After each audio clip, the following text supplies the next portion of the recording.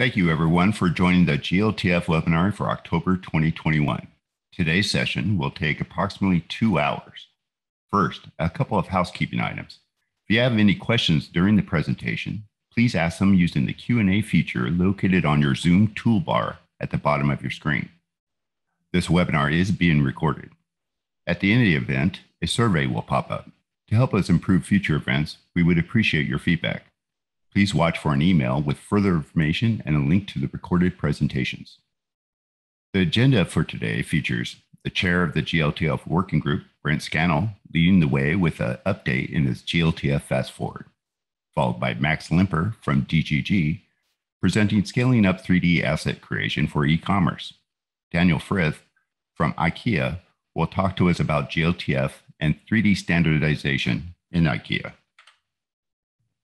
Peter Kovacs from the Institute of Computer Science and Control will demonstrate using glTF to build a virtual factory in a highly interdisciplinary environment. And Tam Balina from Esri will present a case study on glTF and GeoSpatial. Following Tam's presentation, we will have an open Q&A session with a panel of glTF experts. And now I'd like to introduce our first presenter of the day, the chair of the glTF Working Group, Brent Scannell from Autodesk. Brent will give us an update on all things glTF and his glTF Fast Forward. Brent, if you would like to take the screen. Awesome. Thank you very much, Jeff, and thanks to Khronos for having me and hosting me today. So today I'm going to give you guys a bit of a fast forward on what glTF is all about, get you all caught up so that I can set the stage for our amazing line of panelists who are going to give you a more in-depth set of case studies and explore glTF and use cases. So as Jeff mentioned, I am the 3D Formats Working Group Chair. 3D Formats is the working group within Khronos that handles standards such as glTF. That's my part-time job. My day job, I'm actually a product manager at Autodesk, and I deal with all things AR, MR, VR. That's really my passion. That's what I spend most of my time doing. But I love to participate in events like this with you with glTF. A quick intro to the 3D Formats Working Group.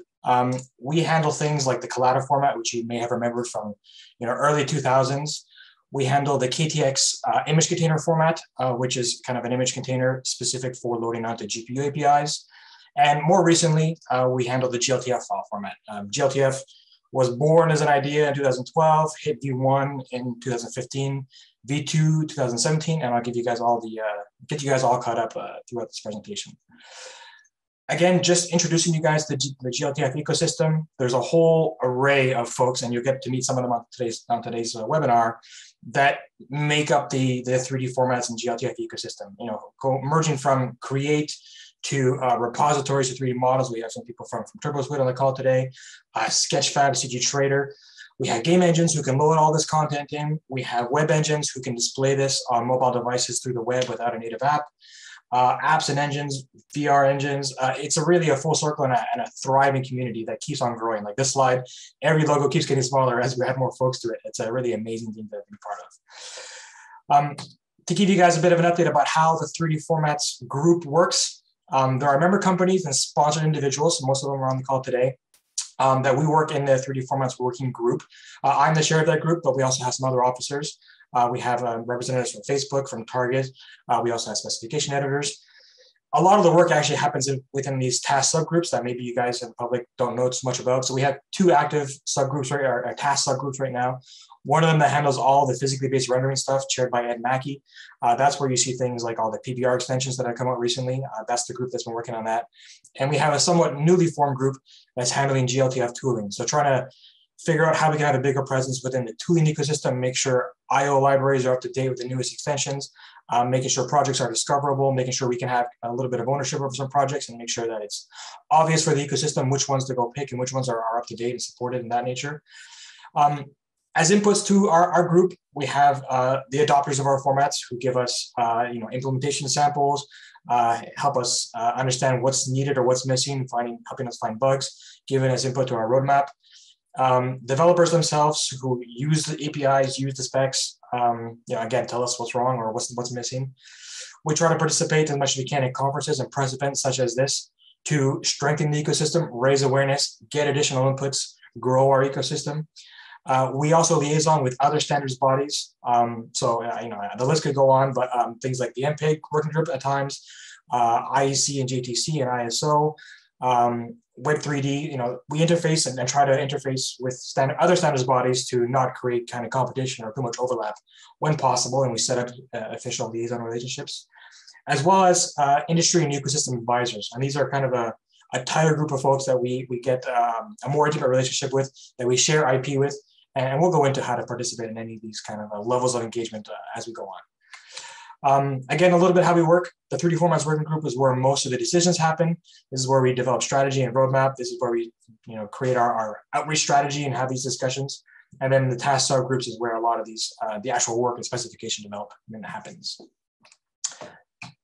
A little bit about the GLTF evolution. So again, 2015, it was the V1 was released. It was primarily for WebGL, basically a mirror of the WebGL API into a file format. Things got really interesting with the GLTF 2.0 file format. This is when we brought the metallic roughness PBR model in. This is where materials started to get really high fidelity, really got interesting. 2018, we brought Draco mesh compression in to make the transmission size much smaller and really accomplish some of the core mission values of GLTF to make an efficient runtime format. We'll see a little bit more. And, in the last year, we developed a number of PBR material extensions. So things like transmission, clear coat, and sheen. I'll go into those in more detail later. We also started working with a 3D Commerce Working Group, which is another group within Khronos that deals specifically on the challenges and in the retail context, and e-commerce context, and how standards can help make the whole ecosystem stronger and better and faster. And it's no surprise that a lot of those folks work very closely with the GLTF file format. And for the last 18 months or 2 years, we've worked very closely with the 3D Commerce Working Group to satisfy their development needs as well. In 2021, most recently, even more PBR extensions, again, coming primarily from the 3D Commerce Group. We developed the KTX2 universal texture format, which again contributes to our mission of making that super efficient runtime file format that is GLTF. We started adding support to metadata, and most recently, as of about a month ago, we started preparing for an ISO international standard submission. At the end of this presentation, I'll also go into a little bit of what we're thinking about for future roadmap, but we can save that for later. So again, the first wave of PBR started happening around December 2020. We added clear coat, transmission, and sheen. So clear coat, as you might imagine, as that, like imagine paint on a car. When you add that clear coat, it adds that extra layer of shine, gives us some depth.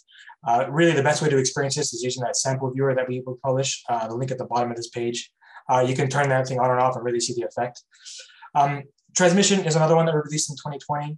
It enables things like plastics and glass, and it was really kind of a game changer compared to how things would have been done in GeoTF before, using alpha coverage purely, which is not kind of a real physically based or physically accurate way to simulate things like glass.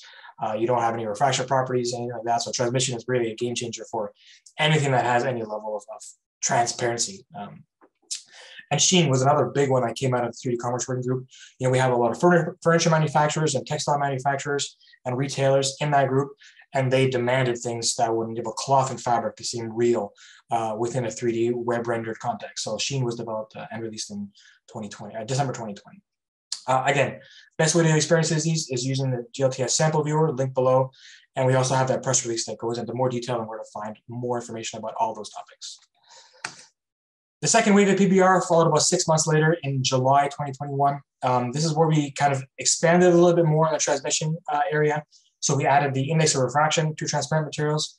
We also added depth properties and attenuation properties and thickness for non-ray tracing engines. So this is really kind of taking transmission to the next level and enabling effects like I've shown on this olive dish example, where you have refraction and kind of colorized and stylized specular refractions via this material specular extension. Really goes that extra level to make these models physically and almost photorealistic, if you will, representations of that content. So really awesome work coming from the PBR group. And that was all released about 6 months ago now, not quite, but July 2021. Again, best way to go experience these is through our sample viewer release and visit our press release that goes into more details with that. In April 2020, so just backing up a little bit more in time, we also worked and released the KTX2 image container, So basically what this does is it adds support for the basis universal super compressed GPU textures. That's a mouthful. What it does is makes your PNG and JPEG files ultra small and super compressed, but in a way that's can be transcoded to the GPU on the fly. So no real loss in performance to decompress it, but really compresses that transmission size down. We'll go into a few examples.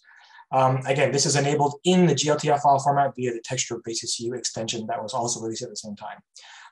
Best way, again, to see that is through the press release where we have some examples. But I will go into a little bit about that because I think it's important to do so. In a nutshell, you're taking your PNG and JPEG-based assets. You encode and super compress them with the binomial algorithm. These fall into the KTX image container, which is what makes it compatible with glTF and portable and contained within glTF. And then these get transcoded on the fly to any number of GPU APIs. A good practical example, this is how you really get communicated what's going on there. The initial model that we worked with was a 12.8 megabyte transmission size, consuming about 96 megabytes of memory. Using one pattern or one algorithm of compression, we got that down to 10.4 and 21.4 respectively, file size and memory size. And then using the most aggressive compression, got that down to 4.6 megs transmission and 15.7 memory footprint. And you can see from the photos here, even if they're not super zoomed in, there's no appreciable loss of quality. I mean, there are some artifacts that start to show, especially as you get more aggressive, and there are varying degrees of how you can compress this, but taking a file size and reducing it by more than half the transmission size and even more than that for memory footprint, I don't need to explain the benefits of that. I hope it speaks for itself. But again, I encourage you guys to go to the press release and really go explore some of the more examples in detail. It's a really powerful piece of technology that we've included in glTF now. Again, jumping over to 3D Commerce collaboration, we released 2 extensions, one of them in November 2020. This one supports material variants. So the good example is these shoes, which have a lot of common parts. The sole is always the same. The shoelaces are probably the same model. The base shoeing may be the same geometry most of the time, but they might have material differences. So different lace colors, different lace materials, different shoe patterns, or even sole materials. The material variance extension enables you to pack all those variants into a single GOB file, or glTF file, if you will, and then use this extension to switch between them in a viewer so that you don't need to maintain multiple copies of the same asset, copy the same geometry over and over again, when all you really want to do is switch materials. So that was released in 2020, specifically in conjunction with 3D Commerce. And the most recent one is a provisional release of a metadata extension or improvement to the existing metadata system in glTF. That was provisionally released in 2021. That's kind of going through a more formal release cycle now as we review feedback from the industry and making sure it coordinates with other standards we want to leverage. But again, it's adding the necessary metadata components and hooks so that retailers can do what they need to do with the data on their web platforms, on their retail platforms, all inside of a single glTF file without having to manage a network of other dependencies. Once again, the best place to get more info is through the press release link, and we'll share all these links out later. Let's move it along. The most recent piece of development for glTF, again, going super fast into the future now. This is current as of about 1 month ago. So Khronos was recognized as a JTC1 submitter in May 2021. And why that's important is we're preparing glTF to become an ISO international standard and transpose it via the ISO IEC JTC1 process. Again, that's a mouthful, but again, our goal here is to prepare glTF for an international standard. We're trying to get the wheels in motion to make that a reality probably within the next 12 months. Again, it's a long, complicated process that I'll spare you all the details. But the important milestone for glTF was last month we released a glTF 2.0.0 specification. What that means for you, the community, no technical changes. glTF 2.0 is still glTF 2.0, but this new minor version basically had a complete overhaul of the specification language and formatting, and essentially augmented the quality of that document to be consistent with what an international standard requires. So I think you'll be delighted that the specification is much easier to follow. A lot of the references are clearly labeled when they're normative or not. It's consistent with what you'd expect of an international standard, and that was kind of our first milestone, as I mentioned, to getting glTF recognized as an international standard. I'll say it again: the best place to get more information, the blog post mentioned below. So probably the most juiciest topic, what's next? This is a super, super interesting topic, and one that we in the working group have been discussing for a long time. We're coming off this wave of retail fueled and e-commerce fueled PBR extensions and other extensions for that.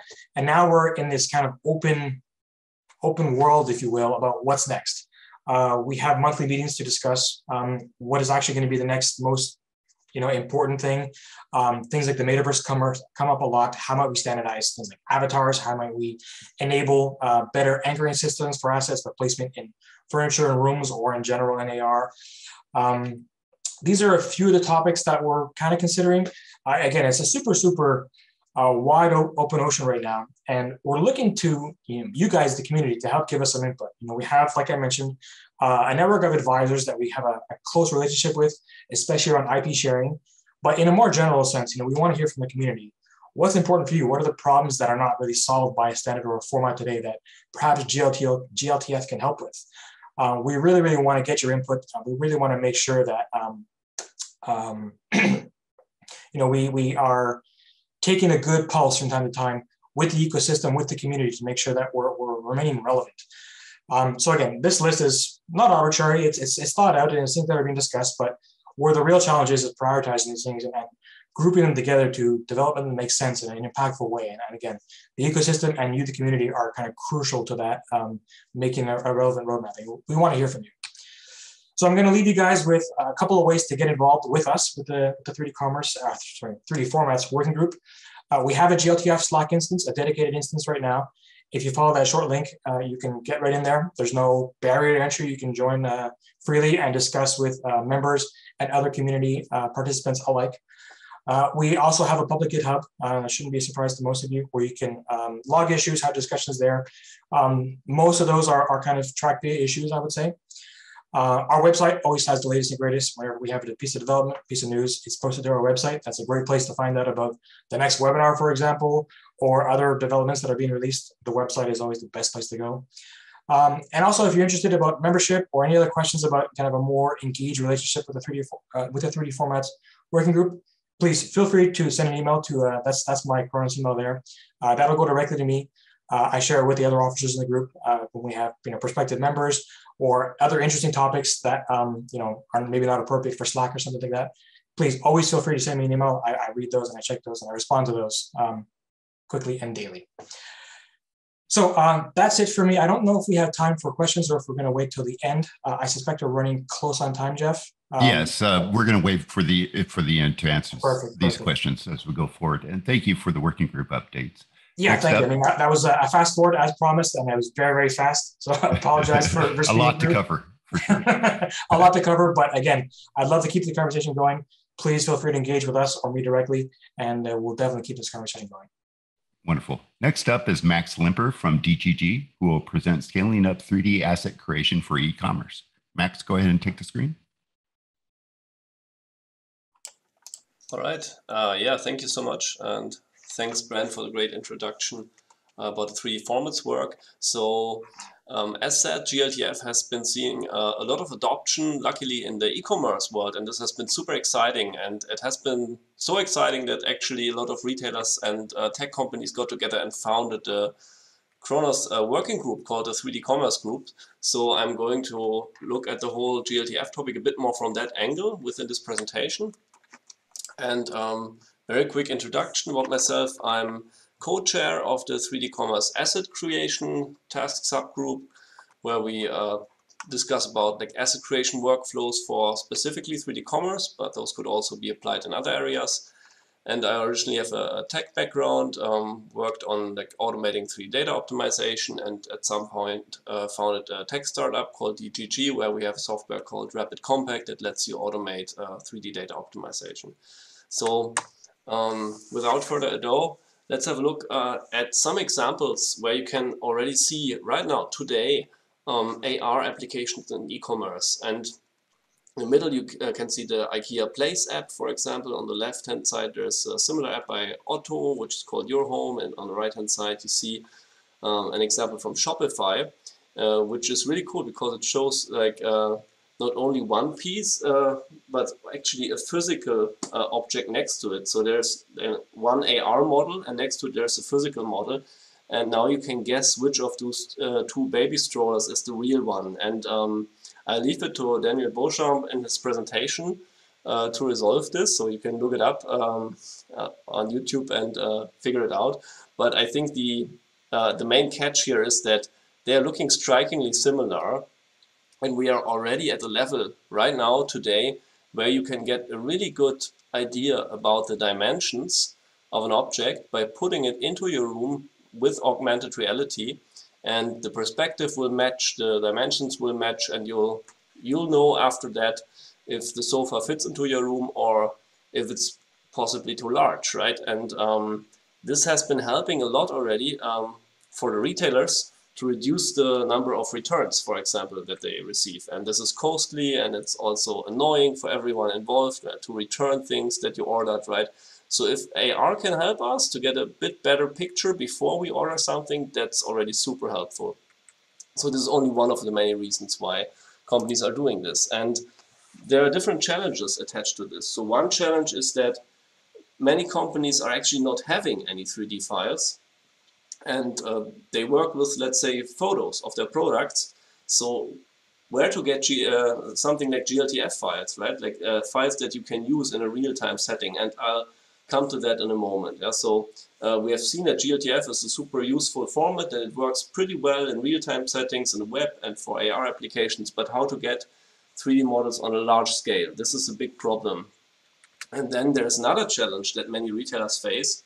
Even if they already have models, like let's say here on the left-hand side, you can see some pictures from the IKEA catalog, and definitely for the second one here, you can see that it's definitely generated with CGI, right? This is not a photo. So, okay, they have already a lot of 3D models, and this doesn't only apply to IKEA, but actually to a lot of retailers out there. So what's the problem? If they already have 3D models, can't they just convert them somehow to glTF and use them in the real-time application? Well, in reality, unfortunately, it's much more complicated. So on the left-hand side, you can see like that these offline CGI files, they are often very large. They come in very specific formats, let's say the 3ds Max scene with V-Ray materials. And these materials cannot be translated one-to-one to the real-time materials that are used by glTF or by other real-time formats. And on the other hand, like one aspect is like that these files need to be super compact, super small, so that they can be transmitted within just a very few seconds. And one example is that many retailers say we want to have the asset on the screen within less than 3 seconds, otherwise the shopper may lose their interest and move on. And to keep them engaged, we need these assets to be loading super fast. Yeah? So this is one other aspect. And again, here, like getting to an optimized glTF model is the challenge, even if you already have a base asset that's used for CGI, for example. So this problem is really big. It exists for millions of assets out there. And the first challenge, if you don't have any model, it can be tackled by content creation services. So these are emerging right now, and here are just 2 examples. On the left-hand side, you can see Shopify experts, where you can like go and hire workforce that has 3D modeling expertise, and they can model your assets, your products from reference photos, for example. And then on the right-hand side, you can see a similar service that's called CGI by Otto. So Otto actually has their own CGI service here, and it's specifically offered for like products like sofas, like furniture pieces, and it also helps you to scale up your asset creation if you are coming from that domain. And these are just 2 examples. There are many more, but these are services that are emerging to help with that challenge. And then the second challenge, as said, is that even if you have real-time content from some source, you may have to optimize it to have a super compact version that you can use as a final publishing version to load within 3 seconds, for example, on a certain platform.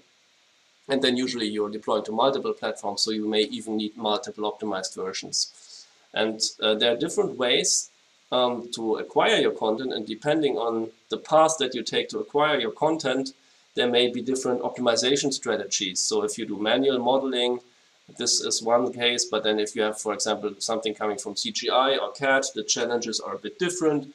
And for 3D scanning, they are again a bit different. So just as one very simple example, if you have a complex object with a lot of interior parts that you cannot see in the AR version, it's always a good strategy to discard these interior parts. So, well, for a 3D scan, you usually don't have that problem, right? Because the interior parts are not part of the model anyway, due to the nature of the scanning process. But for CAD models, this is often a problem. So depending on what kind of data you get, you may need different optimization strategies to get it ready for real time. And these problems can actually be solved, but as said, they all require a slightly different pipeline. And so, for example, the typical case, if we receive data from DCC tools, we apply mesh simplification, we bake textures like these PBR maps that are needed for an appealing, realistic model in glTF, for example, and then apply compression like the mentioned basis compression with KTX and so on. So, and again, here's one example, like what we get if we are doing this really well. We get content like this.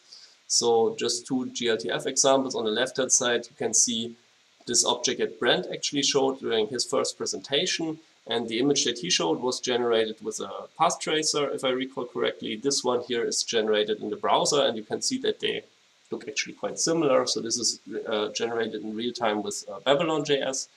And on the right-hand side, you can see an application of the material variance extension together with some other extensions to get this nice sheen look here for this material.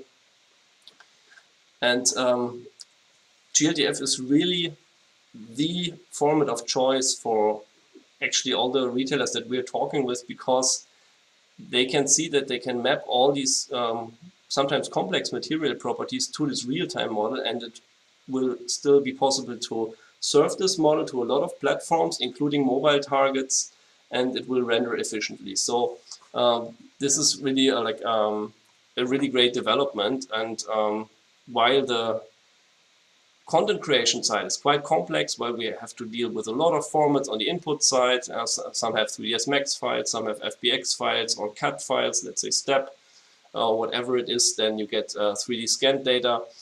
So while on the content creation side we have a lot of different formats to deal with, it's very clear what we want to produce in the end as an output. And of course USDZ is another topic. It's a format that can also be really useful, but apart from those two, there's not much more where it actually would make sense to export to, because glTF and USDZ give us like PBR models that are really widely accepted and can be rendered in a lot of viewers. So with that, I want to just show a bit of the activities of the 3D Commerce Working Group, and specifically the asset creation TSG. As said, the Commerce Working Group brings together leading retailers, but also tech companies to work on these pipelines. And the asset creation TSG specifically has established already a first version of 3D asset creation guidelines.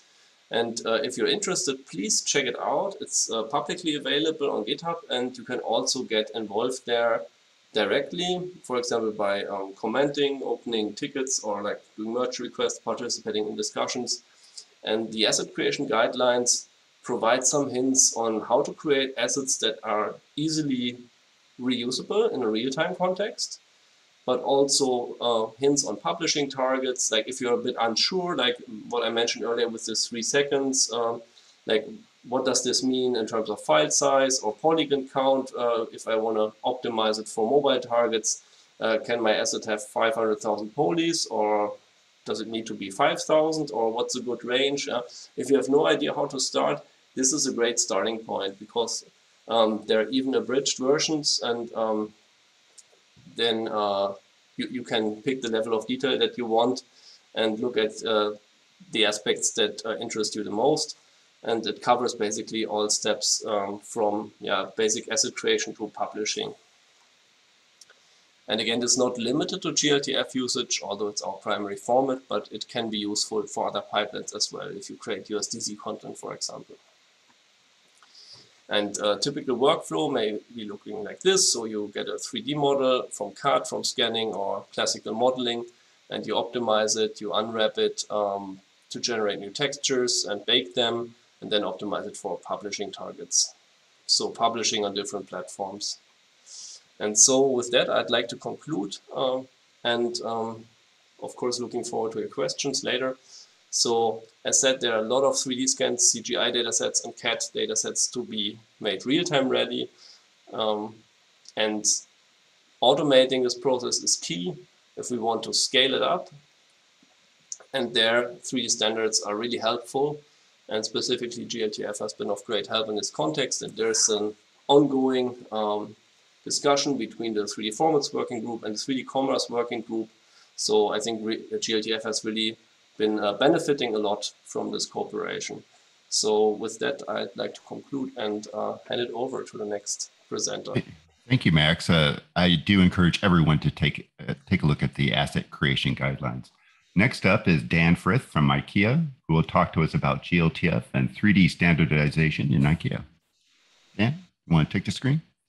Thanks, Jeff. And thanks, Max and Brent, for these lovely, deep technical explanations of everything. It's very inspiring. I'm afraid I haven't got something quite so deeply technical, but I'm hoping that you find this informative and see how that we are using glTF as a standard across the company today. So, I mean, just to give you a little bit of background, we started building 3D models in about 2007. The first one was the Bertil chair, and it was a experimentation for us to see if it was a good way of working for the company. And we did a room set for the catalog in about 2010.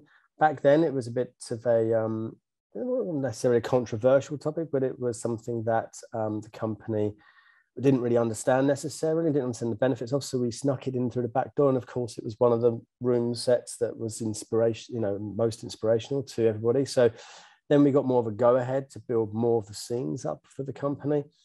And then, of course, there was a technical reason to do 3D for the organization as well, which was, if you take the Matured kitchen range, there were a hell of a lot of models and different pieces and components and articles and parts that make up a scene.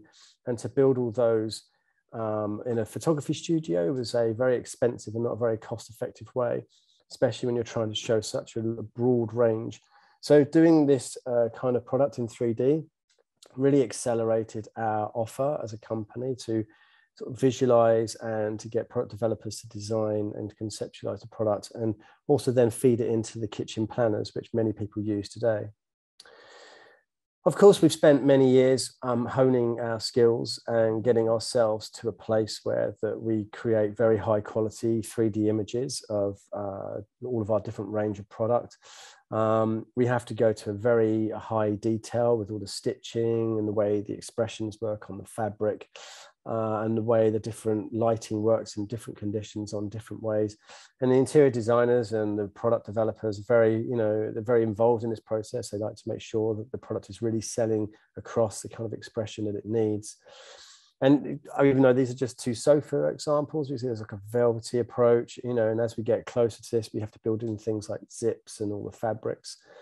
And, we spent many years building up these, very nice high-end computer graphic scenes for IKEA. And a lot of the, even the catalog no longer exists, and we're not doing the catalog as a full big production anymore. We produce most of the brochures fully in 3D these days. A lot of the room sets that you see on the product information pages and the models themselves are computer generated. And again, we spend a lot of time honing that and getting that data and feeding that into the production process so that we can really, make a top quality offer. But just to give you a bit of an insight of, we're seeing a new kind of need within the organization now. Obviously, as all people present in this know about all the AR offer and glTF and everything else, that the organization is switching onto this now, and we are finding ourselves in a kind of new target demographic. We're finding ourselves in a new digital product offer where we're trying to create different kinds of ways of communicating and selling our range to our customers. Obviously, in 2019, we had most of our production was around images, from the images you've just seen. But we saw around between 2019 and 2020, we saw a sharper increase in the requirement for and the request for real-time assets. We didn't have any standardization at this point around this, and we were experimenting a lot. But this increase has gradually gone up and up and up and up. And today, I mean, even though this graph probably shows like 60%, I'd say it's probably a higher demand for around interactive 3D in real-time content than it is for images these days. And we're having to build strategies and plans now to build up all the resources for that. So just to go through a little bit of the process flow there, a product is concepted and ideated. And then with range and product development, with 3D platforms, and we can create packaging, and we can visualize, and we can simulate, and we can prototype and conceptualize, and also we can use that data in the manufacturing process. So 3D is embedded into our ways of working on a daily basis. And then, of course, that's really reliant on rich core data and product information. So we need position and relation data, we need density of materials, we need what type of materials, what goes with what. And of course, using these techniques really gives the interior designers and the home furnishing businesses and the business areas within IKEA the opportunity to experiment with the range. So when we build these assets through these different 3D platforms, not only are we starting with a rich core of data, but we're also starting to build up a library of 3D visualized data. So what we're finding now is that we are getting ourselves into a position where that we're having digital versions of a product before we have a physical product. This is a big change for a company like IKEA, which has a historical way of working with product development, and it's worked for us in the past. And now we're trying to do a lot of change management to look into how we digitize those processes. Of course, as well, with a 3D process, we can give those files and that data set to where we do supplying and logistics. So could we use this 3D data and these first 3D assets into seeing what best fits into a logistics container? What would work best in a warehouse if we started to use lensware to work through a warehouse and navigate the warehouse and knowing what goes with what and store availability? And so 3D becomes really core and integral to what we do as an organization. And just to touch back on the range experimentation, this gives us the opportunities with 3D as a core and this data to really let the markets experiment and let ourselves experiment what's relevant in different sectors. Because a global range isn't necessarily relevant in, say, within Japan or within Canada. So with 3D as a foundation, we can define and modify and conceptualize the range in a better way. And also it's a more creative process as well, because then the people who develop the range can experiment with what goes with what. With 3D processes, it's easy for us to swap textures out. It's easy for us to experiment with different materials, even change the shape and size of a product. We can also bring health and safety regulations into it. So this product must be snapped to a wall. This product cannot be put in front of a window. So with 3D platforms, we can really revolutionize the way we work. And also we can feed that data through the organization. And then of course, with this data set, we can convert this into a way that benefits the whole company. So today we use 3D content in store planning. So when you go to a big blue box, there's someone already has sat there and planned where everything should go. There are some principles for retail that certain things go with certain areas. And with there's a big store planning team. I believe it's like nearly 8,000 people who plan where the assets go.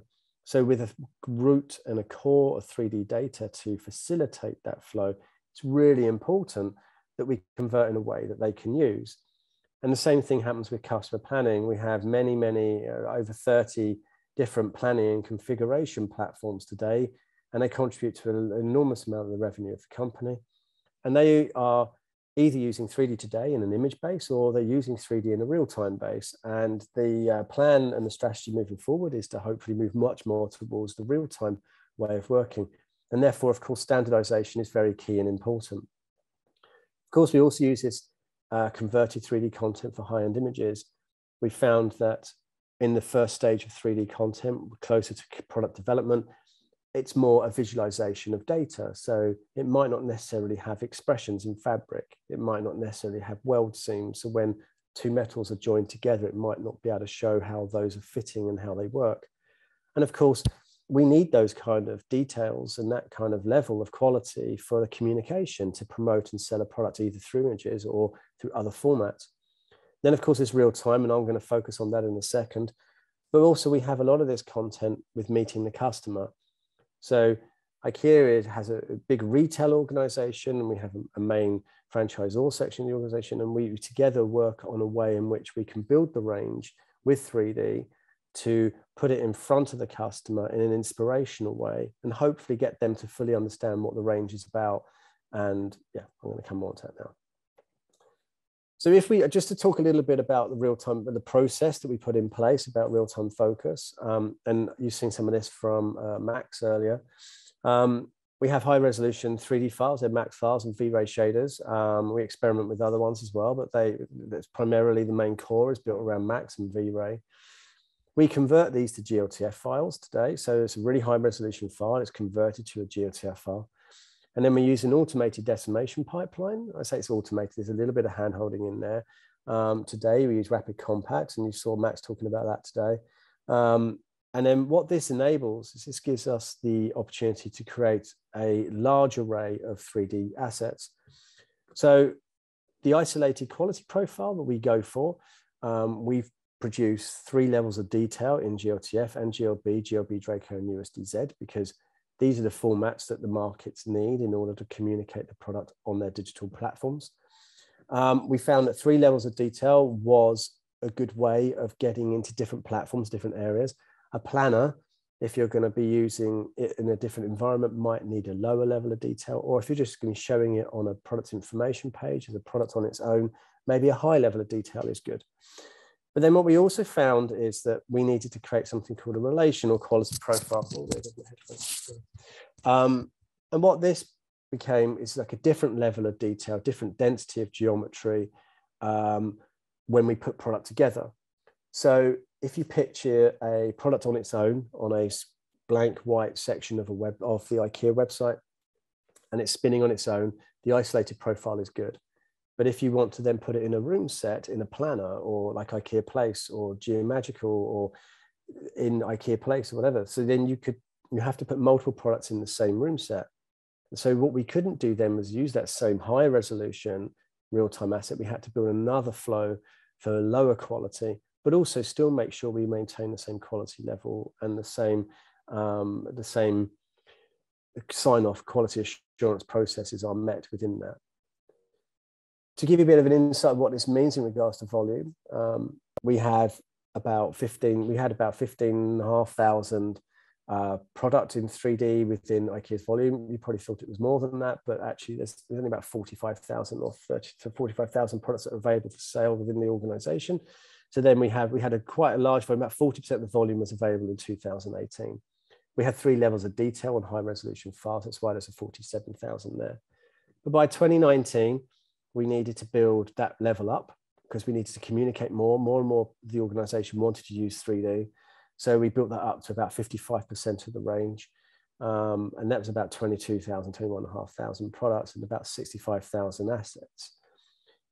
And then still by 2020, we still didn't have much of a production pipeline in place around real time because our focus and our energy, and it's a big organization. There's a lot of production planning that has to go on. So by 2020, we had about 70% of the range in high resolution Max files and V-Ray shaders. There's about 27,500 models with about 82,000 models, so about 27,500 product. That sounds like a lot of product, and it really is. But when you might have a chair that's for sale in the UK versus the exact same chair that's for sale in Japan, there might be different foams, different backboards, different legs, different materials that are needed to sell that product in different areas of the world. So when you get into that scale, it turns into an enormous amount of 3D models that are needed. So by 2021, we knew we had to really catch up with the real-time part. So we built more high-resolution models, of course, because that was part of our production plan. But we also then started to really catch up on our real-time production. So by the end of 2021, we got to about 20,800. That was the plan, to get to about that amount of articles in real time, which is about 250,000 models with all the levels of detail. Don't forget, you just saw GLTF, GLB, GLB Draco, USDZ. So there's like 3, 6, 9, 12 versions of each of those. Then you've got isolated and relational as well. So it's a hell of a lot of items and max files and 3D files there. And then, of course, by the ambition is to by 2022 that we have everything that's a high resolution file, and we have everything in real time.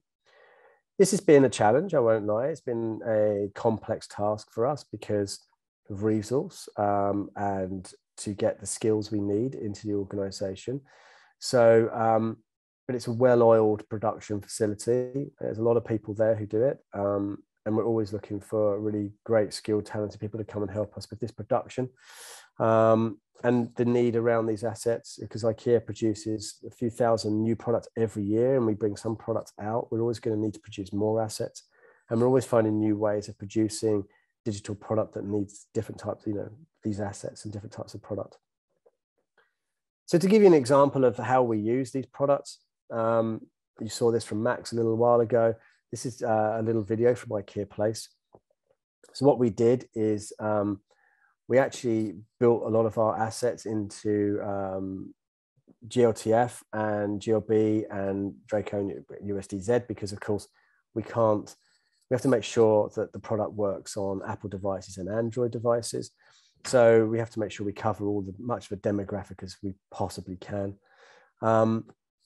The range was hard to get in place by that time. I believe, if I remember right, we had about 7,000 product in there, which was good. It covered a lot of what people needed. But we had some technical issues. We had some complexities with the product, which was okay. It was really good digital product for us to make.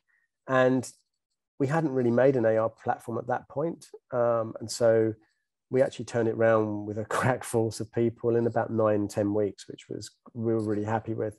It wasn't 7,000 assets that time. We continued to add assets as we went along. But I'm sure most people know about it. It was a very successful application, and it's continued to be. And we continue to add more components to it, like snapping to walls, and we're snapping to different areas. And so we're adding more and more to it. There is a successor to this that we're working on at the moment called IKEA Studio, and that has been looking at how we use LiDAR tech and scan rooms and place products in different ways within that.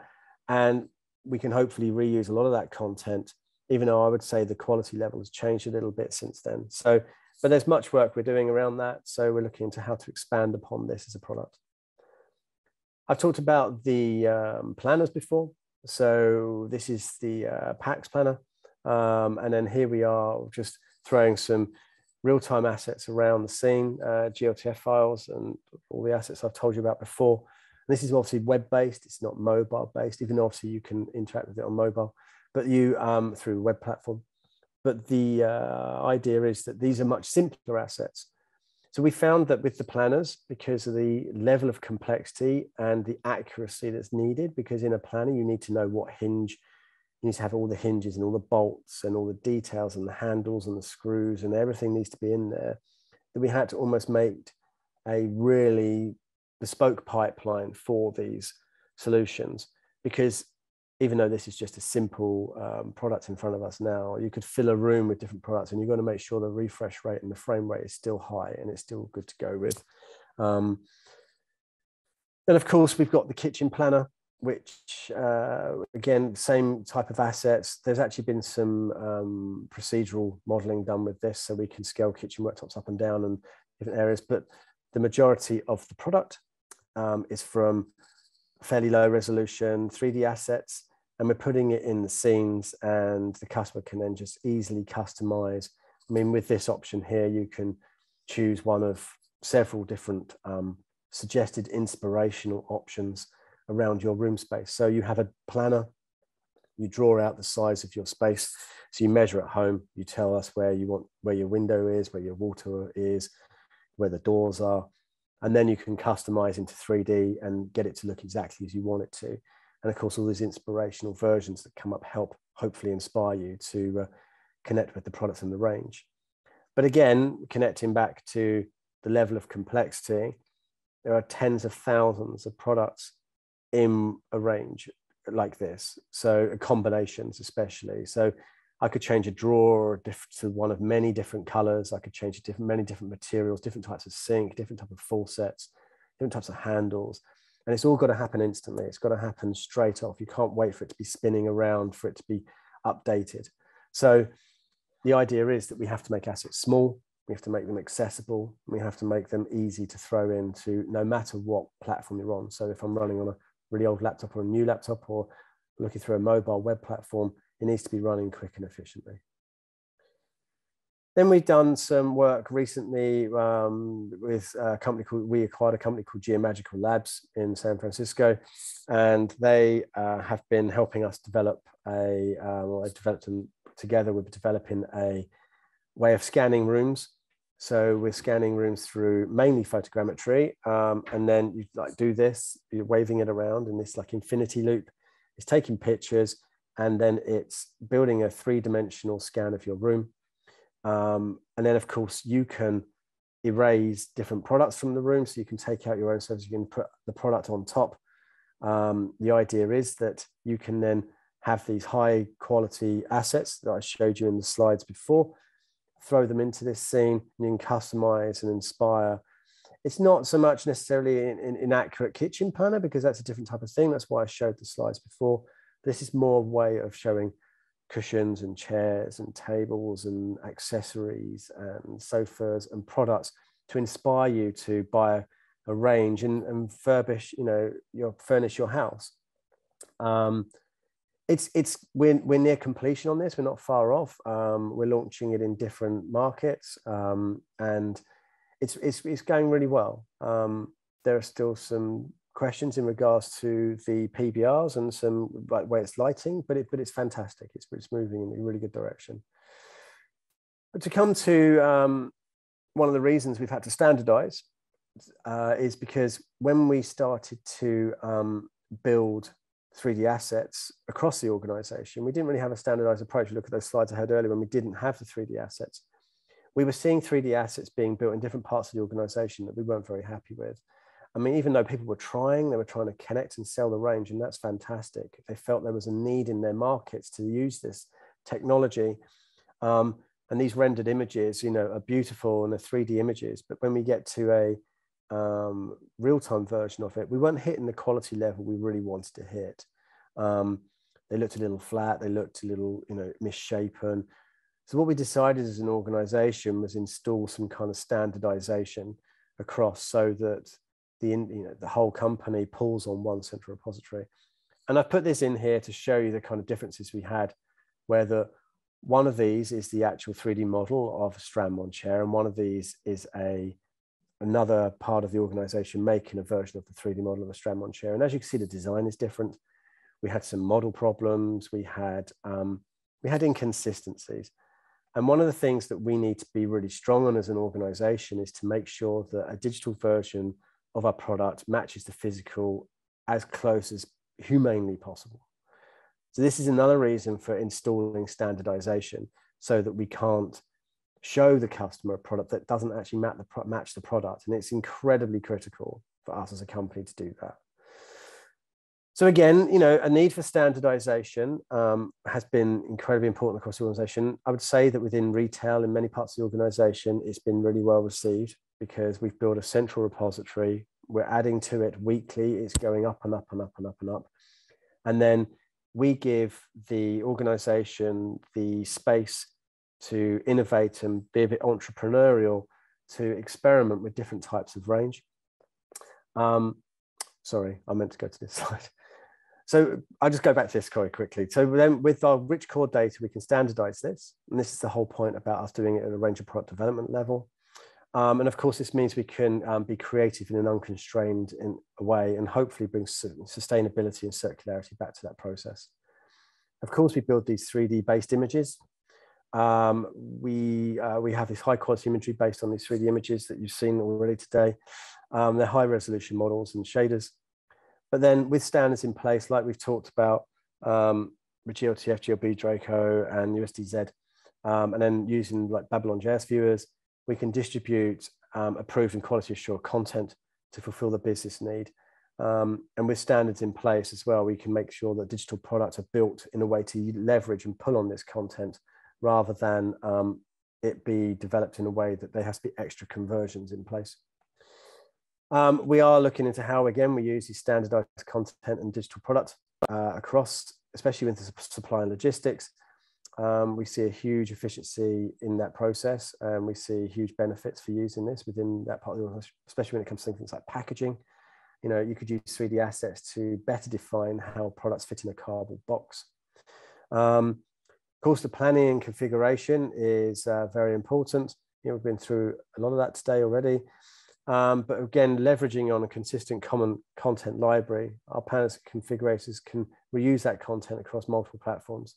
So what we're hoping with that approach is that no matter what platform you're in or whatever configurator you're in, that you'll see a consistency in the product that you meet. And then I guess the last part of this is to, you know, with this consistency and this standardization and this ability to have a digital replica of the physical product that we can stand behind, we can inspire our customers and they will feel secure that they'll meet the same physical product when they go to the store. So again, consistency is really key. Building up this library of consistent data and consistent assets and materials, you know, and with the Khronos Group and 3D Commerce and the groups that we're in, using this standardized approach has really helped us.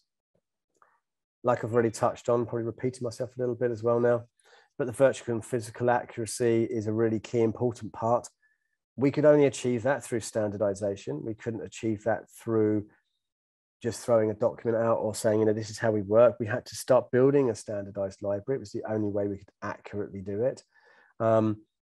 To be fair, we had to do a lot of installation of agreements and principles and guidelines within the organization, so we knew what we were working with. And of course, it's a big journey. There's a lot of change management involved in that as well. So we can't just switch this on overnight. This is a huge change for a company like IKEA, but it's one that's embraced by a lot of the organization, which is fantastic. And of course, the purpose of doing this consistency is, of course, to enable brand trust as well. I talked before about having more of our demographic is interacting with our products on digital platforms before they go to a store. So if that's through a browser or through AR, you know, we know we'll see people interacting with it through XR, or, you know, and we will see more and more people experimenting, laying products out in their rooms, either through products like GeoMagical or IKEA Studio, IKEA Place, or the planners and the configurators. So with that, we have to make sure that when that product is bought, that it creates that brand trust, because otherwise, that's something we always stand very proud of, and we're very, you know, we want to make sure we stand behind. That's me, Jeff. So I could take some questions. I know I'm a little early, but I thought we might be. Jeff.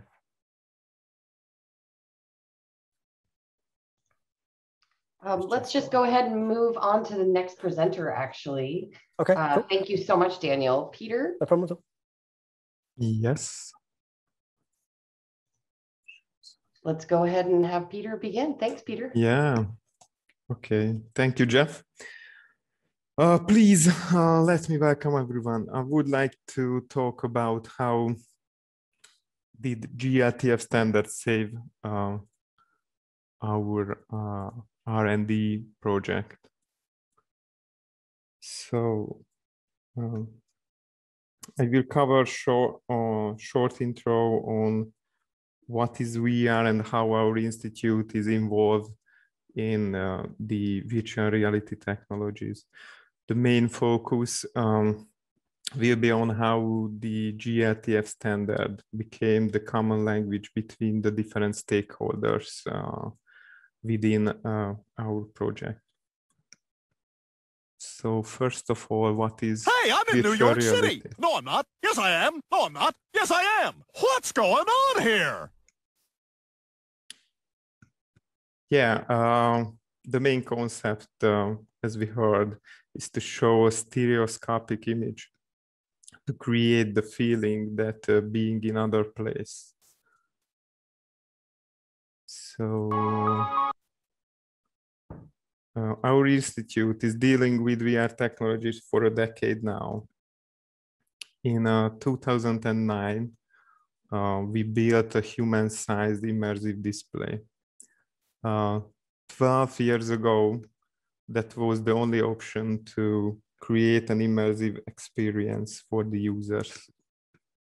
Beyond immersive virtual reality technologies, hardware technology, we created software solutions for remote telemanipulation of industrial manufacturing systems. We successfully finished 5 international R&D projects during the last decade.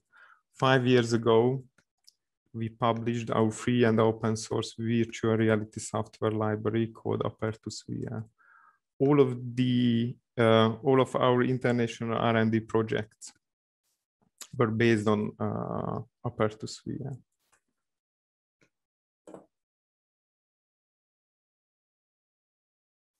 Yep. So let's dive into virtual learning factory gamification environment and the usage of glTF standard during the implementation of the project. The member of the consortium comes from Sweden, Italy, Estonia, and Hungary. One of the goals of the project was to create a virtual reality-based gamification environment for industrial engineer teachers and students to allow them to analyze the processes associated with manufacturing products, seize the capabilities and processing times of the manufacturing machines, monitor failures and analyze related statistics, and identify system bottlenecks. As you can see, we had a highly interdisciplinary environment. Software engineers, manufacturing engineers, professors, teachers, and 3D artists needed to work together efficiently to deliver the final product on time. Since the 3D artists and manufacturing engineers already use 3D modeling tools, the whole development chain contain external software vendors as well.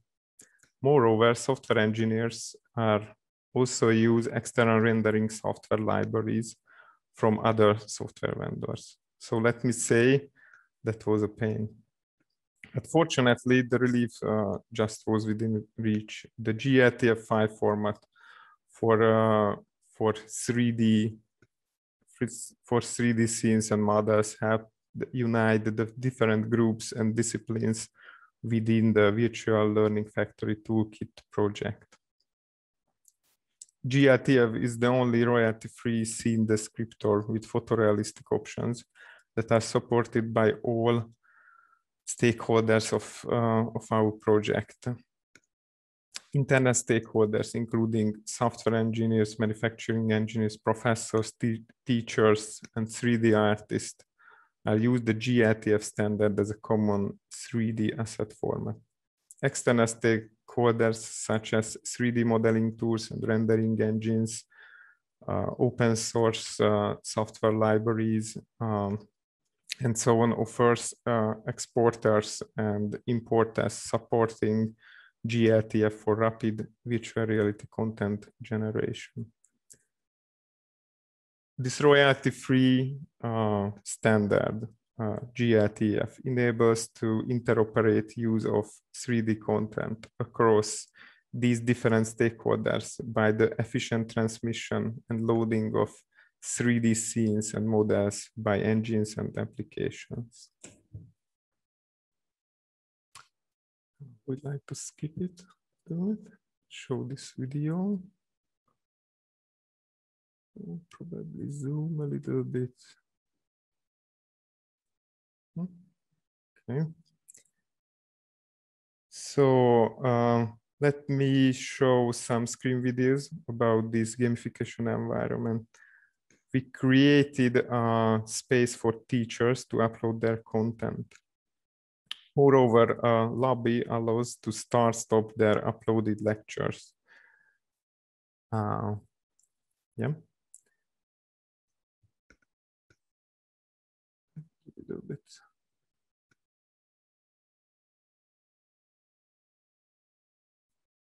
Oops. Hey!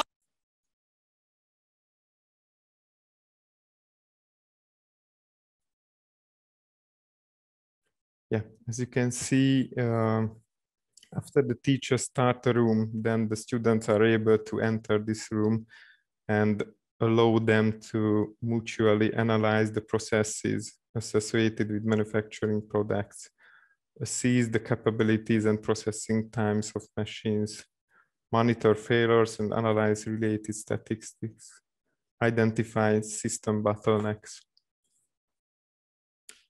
And they can do with that process within a realistic representation of a manufacturing system. Yeah, I would like to show the single player mode as well.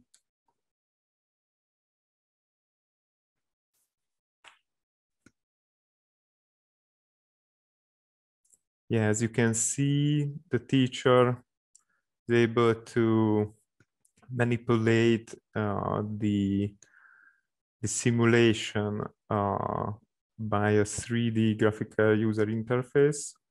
The teacher is able to run or stop the animation which comes from the ontology-based manufacturing simulation.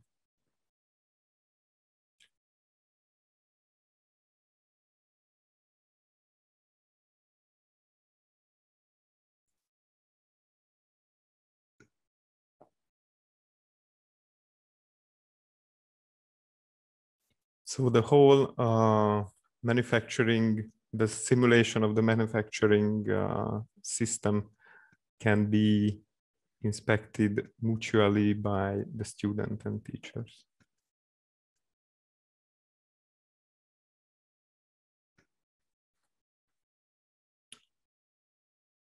So thank you. That's all from my side. Thank you, and let me know if you have any further questions during the question and answer session. Thank you, Peter, for the fascinating presentation. Our next presenter is Tim Belina from Esri, who will present a case study on glTF and GeoSpatial. Tim, would you like to grab the screen? Yes, thank you.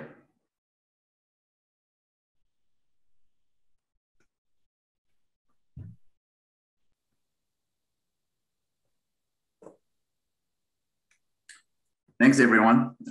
So today I'll talk a little bit about glTF and 3D GIS. As Jeff said, I'm Tim Belina, Senior Software Engineer with Esri, and I've worked with 3D for a while, and I would like to present to you guys today what we've been doing for the past many years with glTF and 3D GIS. So GIS is really advancing in 3D in areas of buildings, cityscapes, or landscapes. Generally, we call this geospatial infrastructure. There is a huge movement in trying to create a digital twin, a replica, if you will, a digital replica of the real world, and be able to present that in 3D and interact with it. Manage it, manage assets, networks such as utilities, and pipelines, and road lines, or buildings. So this movement has been going on for many years, and now we're at the forefront where almost everything needs to be done also at the web. And this is where glTF comes into play, where we use glTF for visual consistency, for sharing between various and disparate applications that output 3D. So glTF is used in that context. So as I'm just showing you through all these different use cases, I would like to just go back to the premise where we actually use it. So at Esri, we try to make content available for all platforms, whether it's running on desktop, mobile, or browser. We'd love to be able to have the same content, the same asset available on all of these platforms, and our users request it, demand it.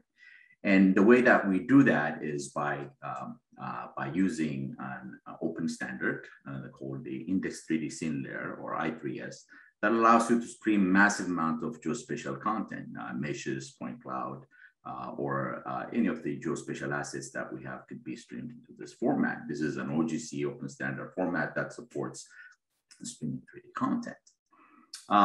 The format actually allows you or supports 5 types of distinct layer types. 3D objects, your classic 3D buildings, 3D shapes, buildings, trees, and whatnot are one layer type that are supported. And the other layer type, which actually now relates very much to glTF, is a point scene layer, where it's a point location that could be symbolized by any 3D object, and that 3D object in this case could be glTF. And this allows you also to visualize attributes by size or by color, applying thematic or stylistic content to your data. The other one that we see a whole lot more is integrated mesh scene layer. This, we call it skin of the earth type of layer, where both geometry and texture are integrated into a single asset and into a single format, and can be streamed very efficiently. It could be captured, using satellite imagery or drones to generate 3D meshes. Yet the other 2 formats that we have in this format are point cloud scene layer, collected by LiDAR, photogrammetric points, and to capture both elevation and also classification of data. And then lastly, a building scene layer is very detailed building models, typically imported from different formats such as Revit, and allows this filtration and categorization of different parts of the building so that you can actually visualize the asset now more thoroughly.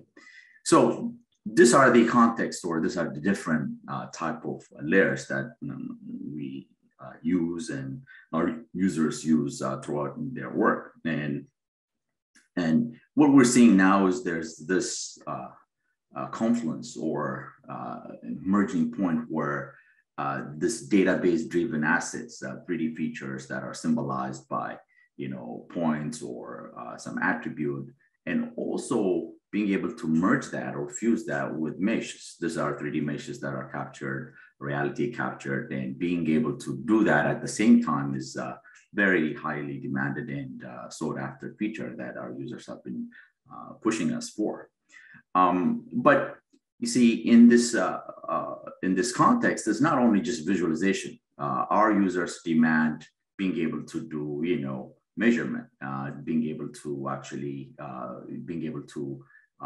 do analytical processes also in this application. In this case, you'll see on a terrain line of sight, or being able to do contours is a requirement that our user base would put on us. Yet another use case that we would see it is in sort of like urban development, or scenario A versus scenario B kind of scenarios, where we would be able to see, for example, this is kind of Mary's-Bose analytical process where we have a line of sight, which line of sight is better? Is it scenario A or scenario B? And this is in urban redevelopment or in urban planning scenarios is very typically used. But then also be able to, include shadow analysis, or be able to integrate the shadow, like how much of the area is going to be covered by a shadow. And this could be very, very important decision when you're trying to do planning or building a new apartment or office complex, and where temperature might be a concern, would be good to see, how much of the area will be covered in the shadow. And then other use cases are, as I mentioned earlier, this merging confluence of modeling a realistic data to schematic or thematic data. Now, this is the same content, the same data that you saw that was, that is kind of morphing from texture-based thematic data to thematic, and now to like hand-drawn representation. Again, this is stylization, right? Now, being able to stylize the same content, whether it has very rich texture and asset, or to have it more like draw like this, very schematic type of rendering, is also important for most of our users.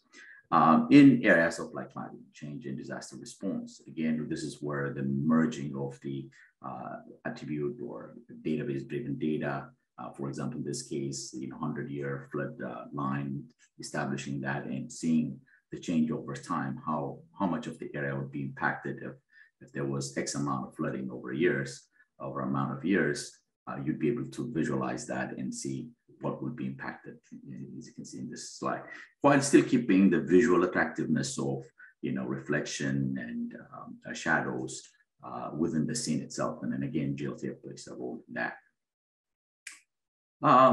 Moving on a little bit, they talked about, being able to use, for example, this is a building scene layer, one of the layer types that is supported in I3S, and being able to peel through the data.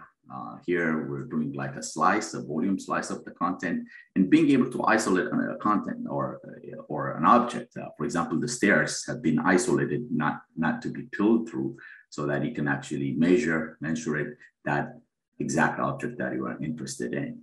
And again, this is where we'd see, like, if a user had a higher model or a higher fidelity content, could be planted as a GLTF asset and could be visualized within the system itself as a whole. So I talked about, GLTF and where it could play a role in the different use cases that I just showed. But primarily, we see GLTF as being able to obtain this consistency on all our platforms. And when we began, it was really a web resource, a web asset, and that's what we were using it. But really, we're finding out now, whether we're running desktop, mobile, or other platforms, GLTF is more and more serving that role, being able to have that consistency across application, across platforms, is very crucial and important for us. Just to show you real quick some of the workflows. So, the GIS analyst, the GIS user would use, probably desktop applications that you see here on the right to author, create content, and then have also a need to be able to interface with third-party application, Maya, 3D Max, whatever you call it. There's always a reason to interface with third-party apps. And here again, you'd see, just like the other, 3D model assets, OBJs and Coladas and whatnot, GLTF, again, taking the model role, the new role of being that glue, that asset that serves as lingua franca between these different applications. This is both, input output. So again, we see that also really evolving over time. Now in GeoSpatial, there's always the business of position, georeferencing the object.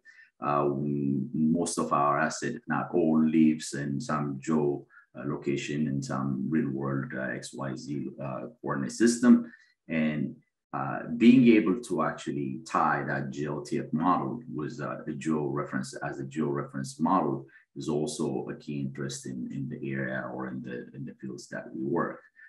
The asset creation, the asset modeling could be done on all, assuming it's concerned only in the asset model space. But when that asset is brought into, is typically in our world is brought into play with other assets as well that are also geo-referenced, geo-scaled. And that is actually kind of a differentiator in the geospatial space where glTF is being used. It's almost always used in geo-referenced context. Looking at the different industries and sectors that actually play with this, yeah, again, as I said, from your typical GIS specialist to a city planner, a data visualizer, to an urban designer, all this different, professions, if you will, would be able to interface with it, are interfacing with it, maybe not necessarily knowing that they're dealing with a glTF per se, but comes in their workflow, in their everyday workflow, as they manage to import data from one format to another format and being able to visualize it in the 3D GIS system. So it does cover a lot of areas, game developers to research scientists and whatnot. Being able to have one model, one format that could cross-cut across all these different industries has been really important and key for us. So in the ArcGIS ecosystem, this is the desktop and web application that use it. glTF is supported almost everywhere. Our web application, the ArcGIS API for JavaScript, supports loading and displaying glTF. ArcGIS Pro, which is our desktop application, also supports that. And across the variety of applications that we have, desktop, mobile, and web, glTF is supported. And we're working more and more to incorporate more features, more options as it comes through extensions or the core standard, and integrating that into the application and the use cases that they've seen. Quickly, another use case here where we have used it, typically where you'd see glTF is really in areas of asset creation. So this is a citizen engagement collaboration application, one simple application that we put for a demonstration that folks would be able to design in real time and be able to put their input. Hey, would love to see that there's a park here, there's the buildings and whatnot. But all of these assets that came up that you see could be, or in this use case, are actually in the form of glTF. But not only that, the application is integrated, or this use case is integrated, that you can even bring in, other formats in the form of glTF, like the brain that you just see here, and be able to put it right there in the app, and then submit this plan for citizen engagement or collaborative planning, for example. Now, switching gears real quick, one area that we've been really working with the 3D formats groups and others in the community has been trying to really take advantage of new features that are coming out. So support for KTX2 or basis has been very crucial for us, and being able to have that has been very important. That we actually collaborated with binomial degraders of basis to improve one area of one area of KTX2 or basis that oftentimes might not be as important for most, which is the amount of time that it takes to create that content. In our use case is very critical, because we don't not only we deliver the assets that are the fully optimized glTF or 3D models that our customers can use, we also give them the tools to do that. So being able to say create that KTX2 model, a model containing a KTX2 as fast as possible is very, very key for us. So with this collaboration with Binomial, we're able to actually improve the basis or KTX2 creation by 4 times. This is the creation aspect. Consumption has been always good, and it's already too fast anyways, so there has never been an issue, but the context creation or the data creation really needed to be improved. And we're really happy and glad to contribute back to the community this work in collaboration with Binomial to be able to create basis content in about 4 times speed improvement. And this has a real world impact, So if you look at one asset, one format that this is called SLPK, that typically we used to deliver was, JPEG plus some compressed texture format, DDS in this case. Look at the asset size. It really 42% less when we go to KTX2. This is huge real assets. This is bits that are streamed over the network that are not now, and huge amount of data saving. And this one example from 26 gigabyte to 11 gigabyte is very significant. But as you can see, the time is still,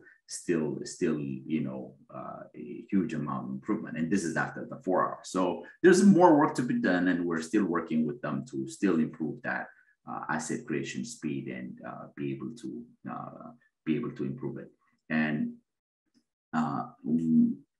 in the slides, you'll get it. You'll be able to see, what are the kind of, because in the GeoSpatial world, the kind of assets and the kind of resources that are typically used might be a little bit different than elsewhere in the commerce world. So we kind of focused on really creating this KTX2 specifically optimized also for GeoSpatial use cases, and be able to see the results, and you can learn more about this work in this plot. I would like to really quickly jump on and just show you this live actually. I might have it open, but that's okay.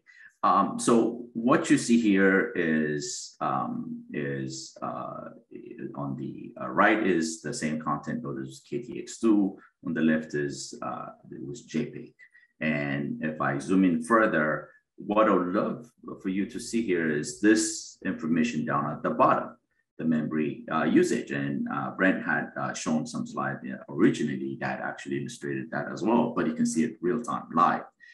200 megabytes versus, here in the case of JPEG, 500 megabytes of local memory used in this particular instance. This is the JPEG, expanded to RGB versus KTX.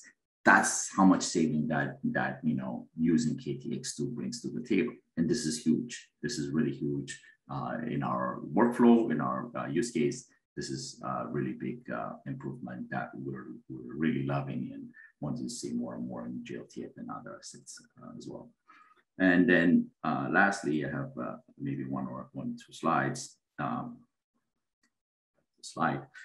So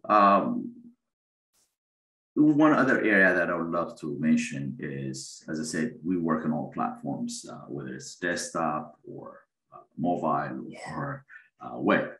And one other area that we're seeing huge impact and also adoption is in game engines. GeoSpatial and game engines is really becoming big.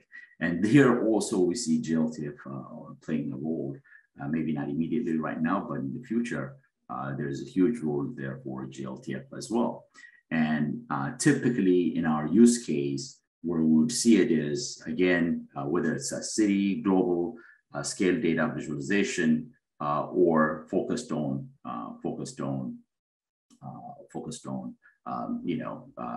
this, for example, on the right, in the video on the right that you see I'm scrolling through is in the context of reviewing architecture models within the city. This is a VR experience. You're viewing the model, you're seeing it.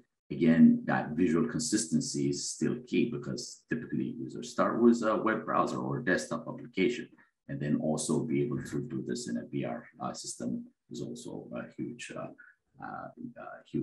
impact for our users. And then I'll skip these two slides.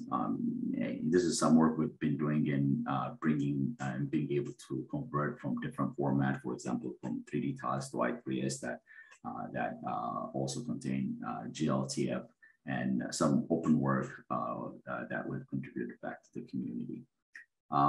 Again, you would have this slides in the slides in the slide. And then finally, just my last slide.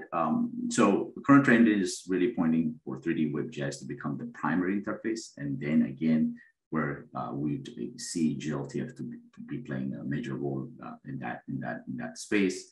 Out of the box functionality without no coding in the GeoSpatial community is really key, but still also having this robust API for JavaScript-based application and configurable application is also very essential. The GeoSpatial user expects this consistency of experience, data quality between web, desktop, and mobile experience, and GLTF is uniquely positioned to serve that purpose.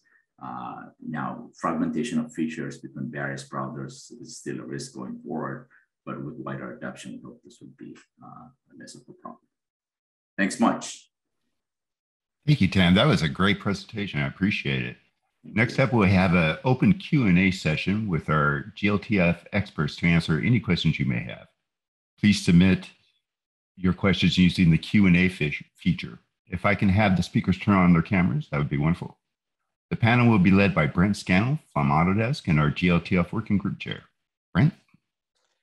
Yeah, thank you, Jeff. I'm having an issue turning on my video because it says the host has stopped it. Lisi can fix that for you.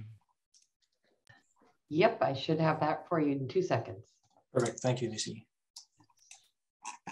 Okay, we have a bunch of questions that came in and some of them have been answered. I think it'd be worthwhile to maybe review some of them live. Let me just figure this out. Perfect. That's working out. Awesome. And I'm going to try to do my best to either answer or deflect as many questions as I can. But we have a great host, a great list of panelists and experts on the line here who are ready to answer. First question that maybe is worth going into. So there's some questions about materials, and we're happy to have Ed Mackey on the line here, who is the chair of the PBR working group within 3D formats. There's a question about physically based reflective materials and empty object related animation. I know you answered that kind of in the chat there, Ed, but is there any other color that you can add to that or that you would want to maybe go into a bit deeper? Thanks, Brent. Okay, so the simplest way to get a reflective material is, since we're using the PBR roughness metallic model, is just to assign a metal surface and make it smooth, and you can get a reflective surface coming off of that. More recently, we've released a newer KHR materials extension called KHR Materials Specular. And that allows you to control the specular colors even on non-metallic dielectric materials. And that replaces an earlier extension we had called PBR Specular Glossiness. We replaced the older one because it was a whole separate workflow that was separate from the metal rough workflow. So we have a newer version of that fits into the metal rough workflow now. And I answered this in the chat, but yes, you can have an empty node in a glTF and you can animate that position, orientation, scale, all that stuff. Awesome. Thank you, Ed. Again, if that doesn't answer the question fully, please feel free to put more questions in the chat. We will get to as many as we can. Question for the group. How would one figure out, which renderers, viewers, or tools in the ecosystem support which extensions? We presented a lot of different new developments that are all through these extensions. How does one make a choice? I see maybe Max, you were starting to type an answer. Do I? I was just looking at the chat because Eric Chadwick, thanks, Eric, posted something here. So there's a comparison from Model Viewer, the Model Viewer guys, and there's actually some work where maybe we can, Leonard, maybe you can answer some parts from the Khronos side, because there's a certification TSG that also allows us to compare and rank the outcome of different viewers, which is not only about extensions, it's also about things like, even if you have the same support, how exactly do you render something correctly, including post-processing and things like that. But yeah, maybe Leonard can give a better picture here, about that scope of the certification TSG. So before I go into the certification, I do want to point out there's Project Explorer, which allows you to find a lot of viewers and other glTF support tools, and that is available on the Khronos glTF GitHub account. And somebody, I'm sure at some point, will be posting soon the details of that access. But the certification program, and there's the Project Explorer link. The certification program, and that URL is now in the chat, is designed to ensure that viewers who want to meet the 3D Commerce certification and use the certification logo all achieve the same standards in rendering. And it requires just the KHR texture transform extension. So it's not a good measure of are all these extensions available or which extensions are available, but you have to know that the rendering is going to be at a sufficient quality. And the page there with links to the GitHub and the other pieces of the certification program to provide all the details.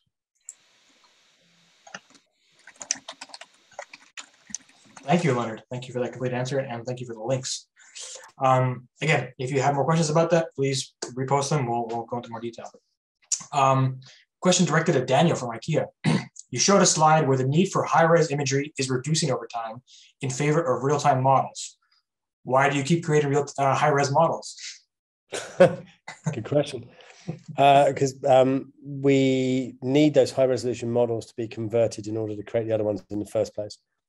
And because we still will do image rendering.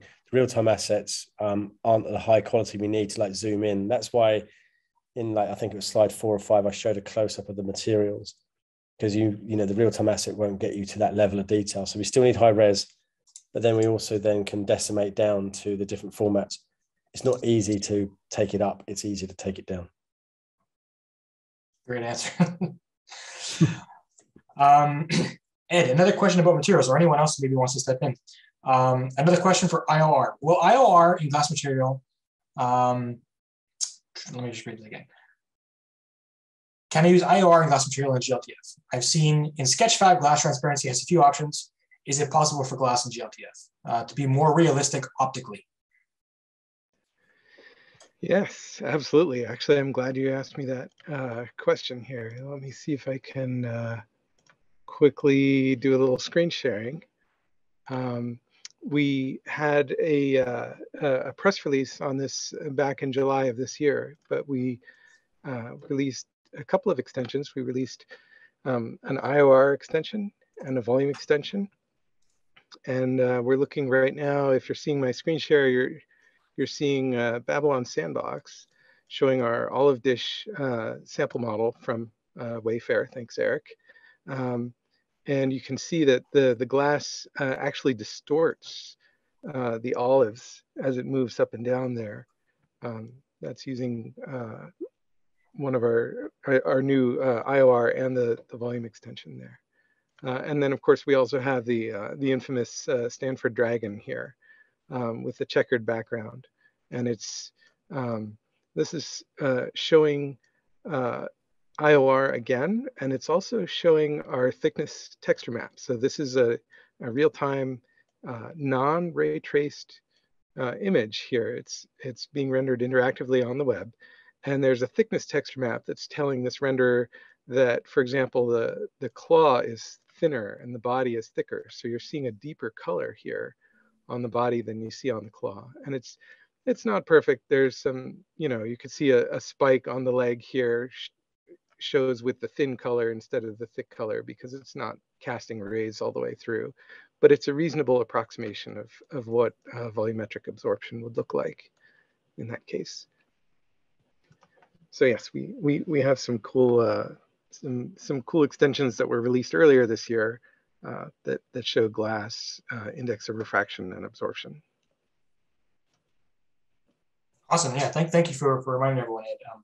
It looks really amazing. Looks super powerful, and we need to do as much as we can to kind of get the word out about the new capabilities that are kind of in the most recent extensions. Switching gears a little bit away from materials, but I think we will get back to it. Question: Is it possible to place virtual items in a GPS-based AR environment and then save the coordinates on the placed items into a sort of mini map based on GPS location? Is there any examples of that?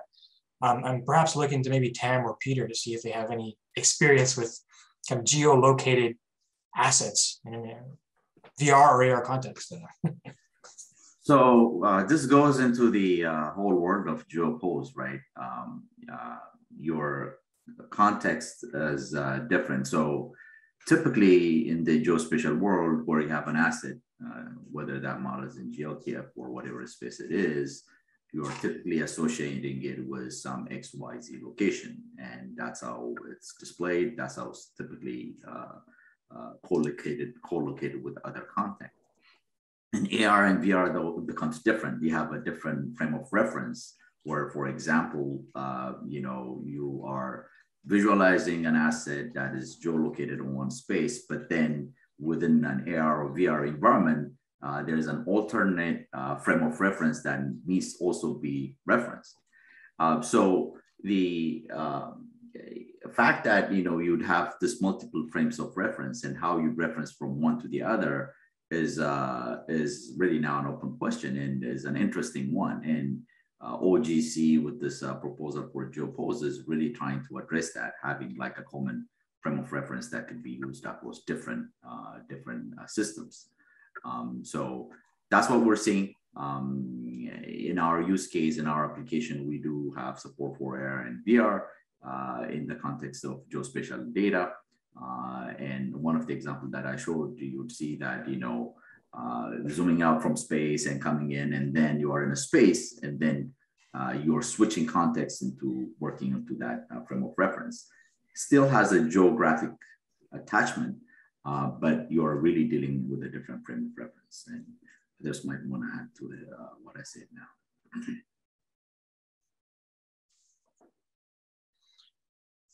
Awesome. Thank you, Tam. Does anybody want to add anything else to that, to any of the panelists? That was pretty comprehensive. Okay, moving on to the next question. Does GLTF support image sequences or movie clips as a texture in any UV layout for mesh faces? I think I know the answer to that, but I'll let one of my panelists and experts perhaps answer that question. Any volunteers?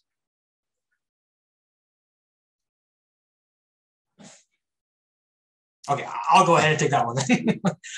For today, no. GLTF does not support image sequences, movie clips, or video textures, if you will. This is one of these things that we are considering for one of our roadmap items. What we would like to hear from you guys is, what is the use case behind that? I mean, there's some very obvious ones, but maybe there's some abstract ones. And a lot of these kind of feature requests that income, we like to try to understand the problem that's being trying to solve behind it. And again, some are more obvious than others. Some of them are really direct to the point, but we'd love to hear from, what exactly you're trying to accomplish, what video textures would accomplish.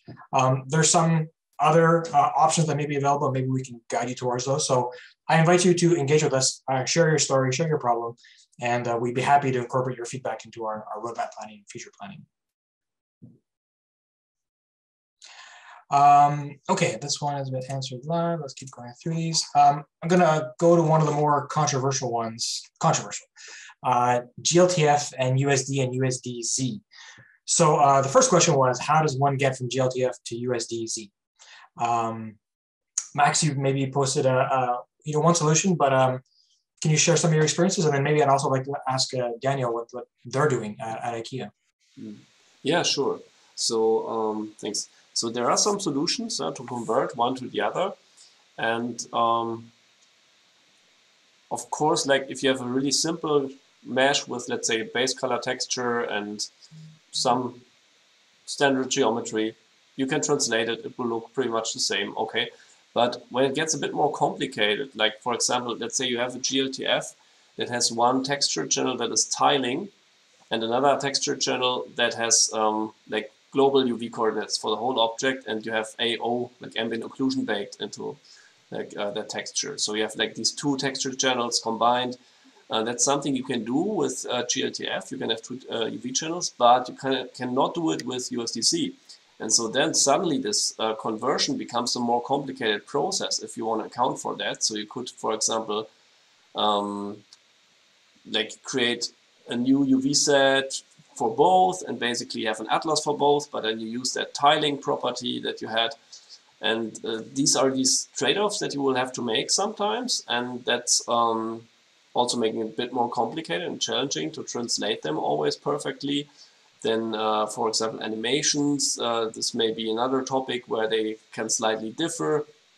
So when it comes to the details, it's not always possible to map one to the other without loss. But I think that's the case for most of the formats out there. And so that's something that you just have to be aware of.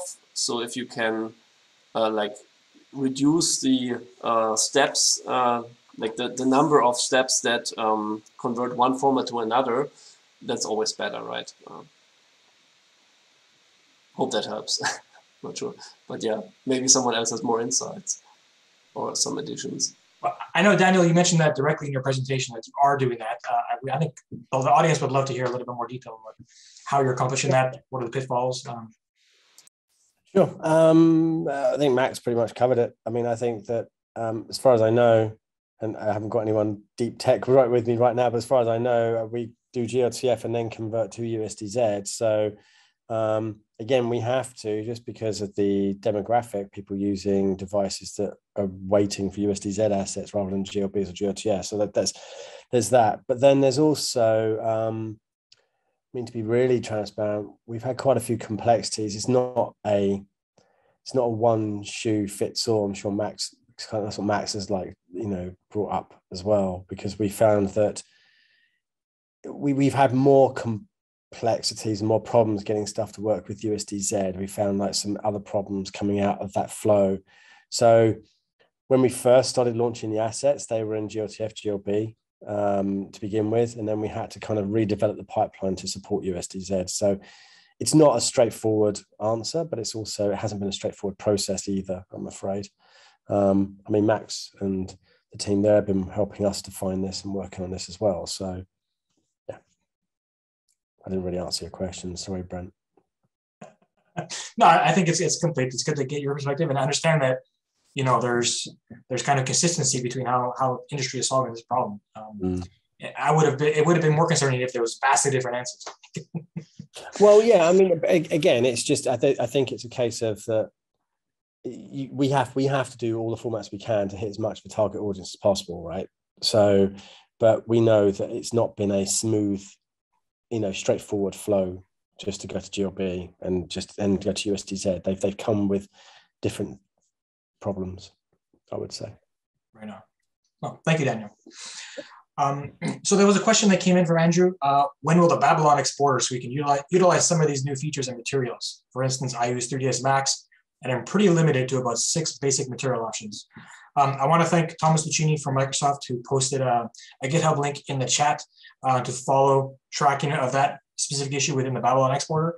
I'm also going to put my Autodesk hat on for 1 second and say, if you're interested in that, you should definitely join the 3ds Max beta program. There's interesting things happening with glTF and PBR extensions, and that's a good place to follow that as well, specifically for 3ds Max. Okay, jumping back to some open questions. Ed, maybe tossing it to you. Is there a timeline for subsurface scattering and double-sided materials in glTF? Well, double-sided materials were released with glTF 2.0 in 2017, and I'm sure they were available in glTF 1.0 back even further than that. Subsurface scattering has been a topic of much debate. I don't have a specific timeline for when it becomes available, but there is a pull request out on GitHub that I have a link to, that I can post the link in the chat here. So anyone is free to look at the pull request and give feedback on it. Bear in mind that the extension doesn't work in a vacuum. It depends on another extension called translucency, and that works with the volume extension. So a number of these extensions all have parameters that are meant to sort of integrate and play together. So this proposed extension is a tiny piece of a bigger picture, but it's still something that we can collect public feedback on. Great. Okay, I see you've linked that. Awesome. Thank you very much. A little bit related to materials, but I maybe want to give other panelists a chance to speak. So there's a question that came in about node-based shader graphs. There was an initial question about what our glTF's plan is for supporting some or even encouraging some form of standardization of node-based shader graphs. There's an example here, standards for implementation could help share content across use cases. For example, thin film interfaces. Maybe just backing up 1 second. for some of the content creators on the line, I'm looking at Max and Peter, for example, where have you maybe learned or leveraged shader graphs versus textures to kind of augment your asset creation process? And how have you translated that or wish to translate that to kind of a real-time context? Maybe that helps us to stage a little bit for where some of these use cases are coming from.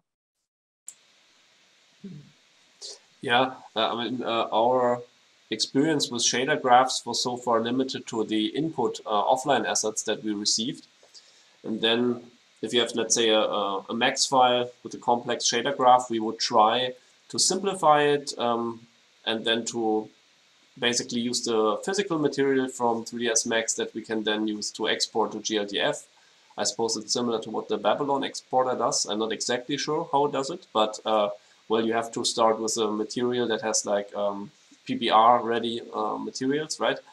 And then if you have a shader graph that contains things like, let's say, I don't know, V-Ray dirt or whatever, or fall off from V-Ray, you cannot translate them one-to-one.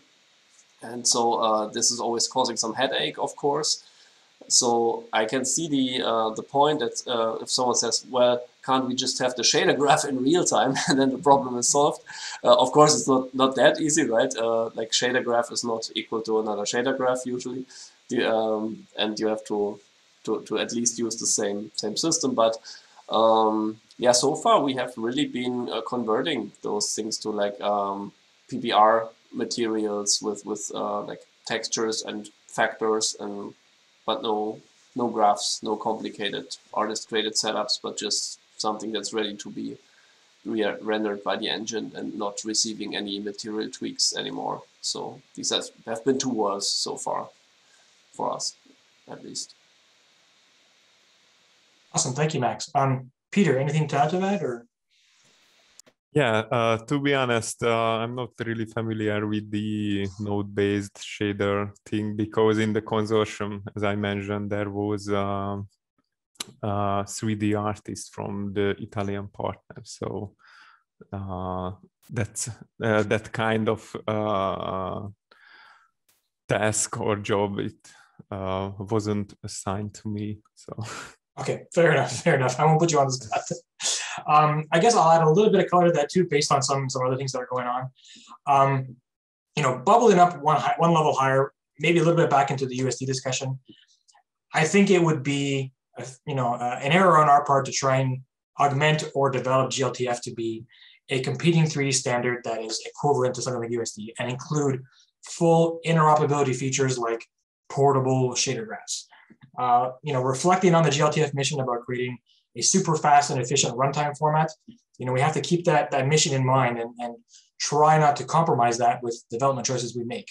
Now, if shader graphs or code-defined shaders or procedural textures help reduce the transmission size and don't cost a lot on the interpretation side or the evaluation side in real time, then it's an awesome fit for glTF. If it's purely for interoperability, a little bit less, and it's harder to justify. I can say that we are looking very closely at what other standards are doing. I'll name USD, and how they are potentially even looking at collaborations with other standards. I'm going to name out Material X as good examples of how open standards can work together. And ultimately, I would say we want to make sure that glTF is well positioned as a distillation target for, again, efficient, fast, runtime and real-time delivery downstream of the authoring process. We want to make sure glTF is the best suited for that, and that we have a good and lossless or almost lossless translation or distillation path from other authoring ecosystems and environments. So all that being said, I would look closely at what's happening in USD, what's happening in Material X, and I would definitely expect that we are also watching that and making sure that our development synchronizes well with what's going on the authoring side. I do think that things like USD and Material X are going to break down a lot of barriers for some of the challenges that you've mentioned, Henrik, about interoperability between applications and engines, and that we will definitely be a player on that ecosystem. I hope that answers the question or gives some color, but again, please reach out if there's more questions or clarity required on that. Okay, what else do we have? A couple of thanks, perfect. maybe this is a good one for you, Leonard, or anybody else. We have Jace, who's questions about registering for vendor information. What's the process for creating a new custom extension in GLTF?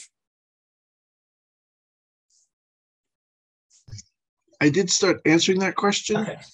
And so I answered this first go around, and that's why we have these follow-ons. And thank you for following up. The physical properties for class simulation, that is a current active work area within 3D formats and 3D commerce. We're trying to understand the actual requirements. Does it need to be a static thing like you might find in accessories such as handbags or something else of a fairly non-moving nature, or do you need to be able to see the full flow that you might get with a silk or a lace gown or something on that order? And they'll have very different properties, as you've noted here. It's something that's also very tactile, so we're trying to figure out if haptics should be involved in some manner, but that's a much further downstream process. So the class simulation, the best way to get involved with that is the 3D Commerce has an advisory forum and 3D Formats has advisory panels. These things are joinable. You can join as an individual or your organization. Both working groups tap into those advisory forum panels for guidance and for looking for additional use cases, so that becomes very important. For the more technical question of how do you register for new extensions, I'm going to toss that one back to Brent, and you can send him an email at the address he posted up earlier. Yeah, again, please, if there's more detailed conversation happening, and we only have about 3 or 4 minutes left, please feel free to post all of your follow-up questions on our Slack channel or send me an email directly to the address posted above. We're very engaged with our community, and we want to maintain a very, very supportive relationship with the community because we recognize that it's bilateral value. I think we've covered all the open questions. I don't know if there's anything else that, a topic or a question that any of the panelists wanted to close out on. We do only have about 3 minutes left, and I want to respect everybody's time as well. Any last minute thoughts? One thing maybe I could say, the addition of the KTX2 or basis compression for GLTF has been really a boon and has been a great foresight also on the work group and others to include it. As I've shown in some of my presentation, that really has brought like real world impact by reducing the compressed texture that we have to shuttle between different assets. And in our use case, as I said earlier, we would have to create this content, our users create it. So just wanted to really commend the Khronos and the work group and including that as a part of the GLTF standard. And we're really looking forward to using that more.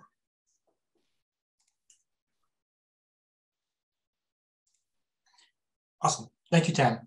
And Lizzie is going to pop up the final slide. Perfect.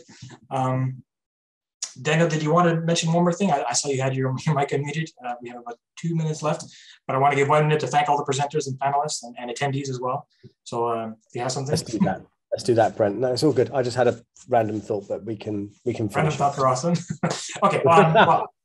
Right, it was actually kind of like continuing on what Tam was just saying about the great work that's done here. I mean, people have talked about USDZ and GLTF, and actually with the 3D Commerce and Khronos, we're actually able to discuss and share problems, and it's not so easy with the other formats, right? So we can't really, how you have a problem, it's not so easy to get influence or change there. But while with this fantastic panel and this fantastic work that's done here, we can communicate and work together, and I think that's a much better way of working with standards. So thank you. We thank you. I thank all the panelists for contributing their knowledge today. I thank all the attendees who joined today and the members who continue to make GLTF as good as it is, as great as it is on a weekly basis, on a daily basis.